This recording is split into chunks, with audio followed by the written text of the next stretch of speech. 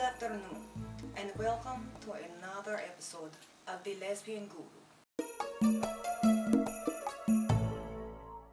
Today I answered two questions. The first question was asked of the Guru.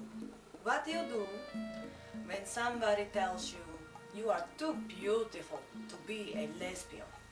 I would then turn to them and ask them, are we all supposed to look like Pete Rose from the Cincinnati Reds? Not all lesbians sport a mullet and wear flannel for their everyday attire. There are some truly beautiful lesbians out there. Don't mind these ignorant, small-minded people. You could turn around and ask them, how is it that you're still breathing, yet you are not smart enough to figure out that lesbians come in all different shapes and sizes? There are beautiful lesbians all over the world. Portia de Grassi, that is one hot lesbian. Another question was asked of the lesbian guru.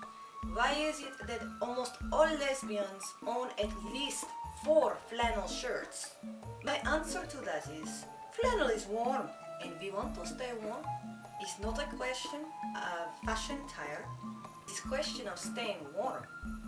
If you have questions for the lesbian guru, comment down below or send it as a video response to get an immediate answer to your questions.